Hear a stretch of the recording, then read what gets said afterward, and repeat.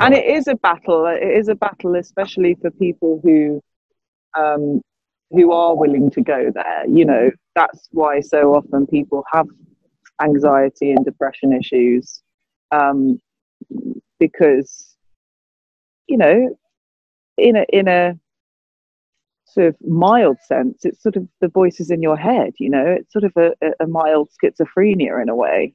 And I definitely battled with that from having different voices in my head that weren't actually me, were like from my upbringing and from my training, and you know, having you know, a lot of the time what I realized was about forgiving those voices, but also being kind to those voices and saying, I understand that this is how you are seeing this, but it's not the truth. It's not the reality of the situation.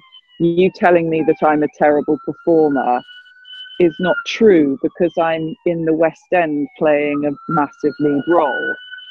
It's not true, you know, like, because I got the job out of however many people, you know, it's, you know, so it's doing that as well that is always difficult.